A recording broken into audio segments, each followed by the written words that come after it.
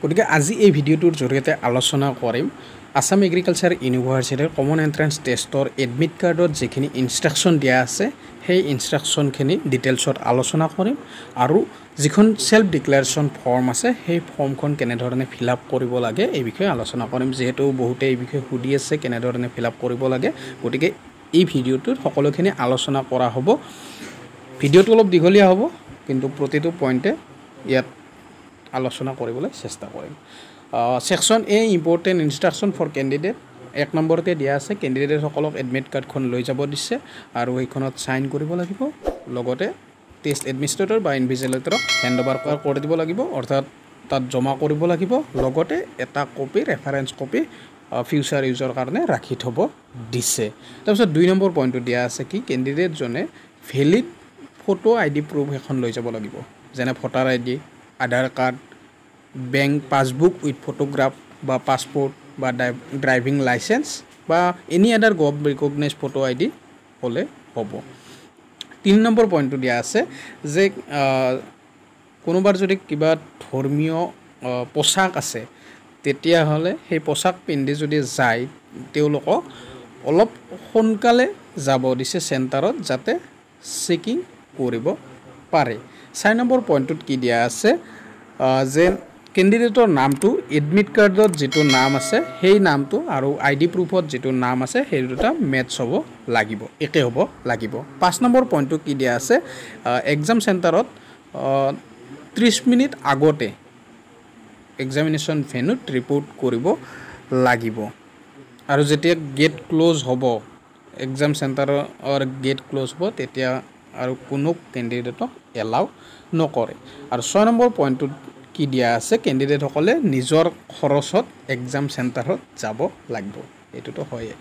7 number পইণ্টটো দিয়া আছে কেণ্ডিডেটসকলে সিম্পল বল পেন লৈ যাব লাগিব তাৰপিছত পাৰ্সোনেল স্যানিটাইজাৰ লৈ যাব লাগিব আৰু ট্ৰান্সপাৰেন্ট ওয়াটাৰ বটল যদি ওয়াটাৰ বটল নিয়ে তেতিয়াহলে ট্ৰান্সপাৰেন্ট হ'ব লাগিব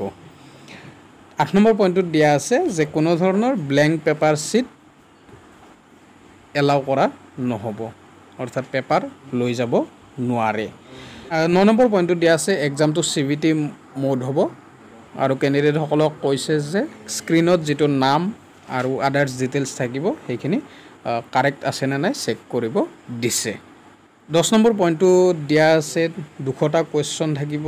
আৰু প্ৰতিটো কোৱেশ্চনৰ কাৰেক্ট এনসাৰৰ বাবে 1 মাৰ্ক কৈ কেৰি কৰিব আৰু ৰং এনসাৰৰ বাবে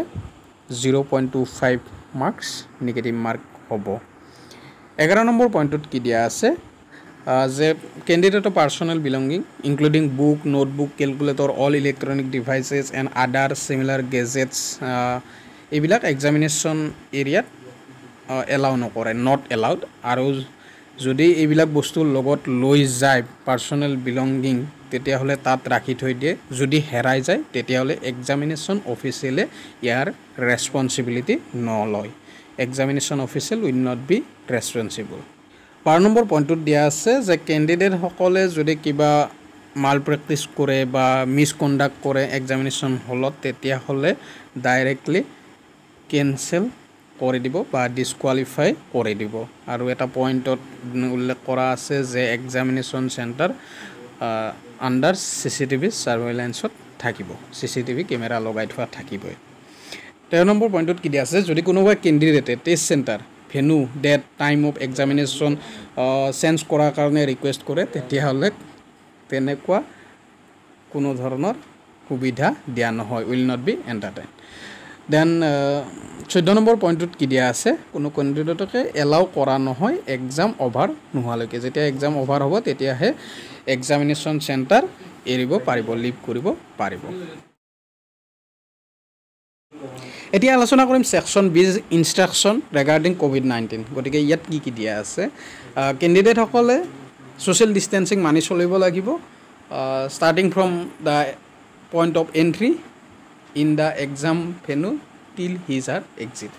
গতিকে এক্সাম চেণ্টাৰত সোমোৱাৰ পৰা এক্সাম চেণ্টাৰৰ ওলাই যোৱালৈকে কোভিড-19ৰ যিখিনি ৰুলছ ৰেগুলেশ্যন আছে সোশ্যাল ডিস্টেন্সিং তেওঁলোকে মেইনটেইন কৰিব লাগিব 2 নম্বৰ পইণ্টত দিয়া আছে যে কেণ্ডিডেটসকলে যিখিনি পইণ্ট 7 অলৰেডি ডিছকাছ কৰা হ'ল সেইখিনি বস্তু লৈ যাব দিছে অৰ্থাৎ বল পেন নিব দিছে চেনিটাইজাৰ নিব দিছে আৰু ট্ৰেন্সপাৰেণ্ট ৱাটাৰ বটল লৈ যাব দিছে 3 নম্বৰ পইণ্টত কি দিয়া আছে যদি কেণ্ডিডেটৰ কিবা কোভিড সিম্পটম থাকে তেতিয়াহ'লে এলাউ কৰা নহ'ব এক্সাম চেণ্টাৰত সোমাব দিয়া নহ'ব এণ্টাৰ কৰিব দিয়া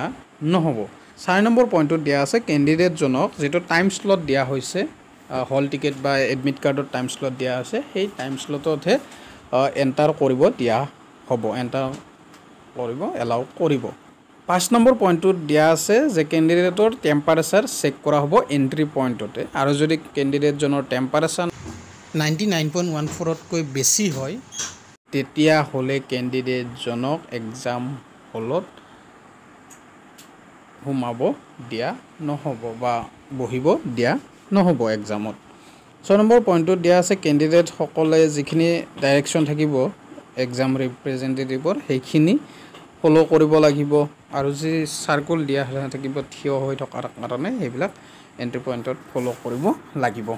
এতিয়া আলোচনা কৰিম সেলফ ডিক্লাৰেশ্যন ফৰ্মখনত কি কি আছে গতিকে প্ৰথমতে দিয়া আছে in the interest of your well-being and that of everyone at the venue I declare the following 1 নম্বৰতে দিয়া আছে যে I have read the advertisement instruction notice related to the examination গোটেইবিলাক পঢ়ি চাব দিছে 2 নম্বৰ পইণ্টটো দিয়া আছে I have please tick তাৰপিছত স্লেছ দি কি দিয়া আছে don't have please tick the following symptom in last 1 week গতিকে যদি কিবা সিম্পটম আছিলে এসপ্তাহৰ ভিতৰত তেতিয়া হলে I have টিক কৰিব লাগিব আৰু যদি কোনো ধৰণৰ সিম্পটম নাই তেনে হলে I don't have টিক কৰি দিলে হ'ল আৰু এইখন ফিলআপ কৰাটো এক্সামৰ দিনা কৰাটো ভাল কাৰণ যেটো 1 উইকৰ কথা কৈছে এতিয়া কৰি থৈ দিলে এক্সামৰ দিনা অসুবিধা হ'ব পাৰে তাৰপিছত ইয়াত সিম্পটম বিলাক দিয়াই আছে ফিভাৰ যদি থাকে টিক কৰিব লাগিব তাৰপিছত সৰ থ্ৰোট তাৰপিছত ৰানি নোজ ইয়াত গেপ দিয়া আছে তাত টিক কৰিব লাগিব যদি থাকে আৰু এইবিলাকৰ এই সিম্পটমসমূহ নাথাকে তেওঁলোকে আই ডোন্ট হেভ ক্লিক কৰিব লাগিব 3 নম্বৰ পইণ্টত কি দিয়া আছে যে কেণ্ডিডেটজন কোভিড 19 পেশেন্টৰ ক্লোজ কন্টেক্টত নাই আৰু কোনো ধৰণৰ মেন্ডেটৰি কোৱাৰান্টাইনত নাই 4 নম্বৰ পইণ্টত দিয়া আছে যে আসাম এগ্ৰিকালচাৰ ইউনিভাৰ্সিটি যিখিনি মেজাৰ্স লৈছে বা গভৰ্নমেণ্ট অফ আসামে যিখিনি এডভাইজৰি উলিয়াইছে সেইখিনিৰ বিষয়ে সোশ্যাল ডিস্টেন্সিং স্যানিটাইজেশন এইবিলাকৰ বিষয়ে এৱেৰ হয় বুলি ইয়াত উল্লেখ কৰা আছে তাৰপিছত 5 নম্বৰ পইণ্টত কি দিয়া আছে যদি কেণ্ডিডেট জনে কিবা কোভিড 19 ইনফেকশনৰ ৰিলেটেড কিবা ফেক্টস যদি কিবা লুকাইছে বা লুকাব বিচাৰিছে তেতিয়া হলে লিগেল প্ৰভিজন বা লিগেল একচন লব পাৰিব বুলি 5 নম্বৰ পইণ্টত উল্লেখ কৰা আছে তাৰপিছত কেণ্ডিডেট নামটো লিখিব দিছে তাৰপিছত কেণ্ডিডেটৰ এপ্লিকেশন নাম্বাৰটো ইয়াত লিখি দিব দিছে তাৰপিছত ডেট অফ এক্সামটো লিখিব দিছে সেন্টাৰ নেম লিখিব দিছে আৰু কেণ্ডিডেটক এক সিগনেচাৰ কৰিব দিছে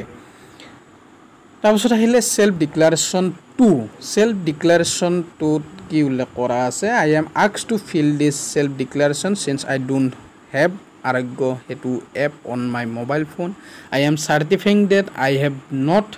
tested positive for the coronavirus or identified as a potential carrier of the COVID-19 virus গতিকে এই স্টেটমেন্টটো দিয়া আছে এই স্টেটমেন্টটো যিখিনি লিখা আছে তাত কি লিখা আছে যে মই সেলফ ডিক্লাৰেশ্যন দিছো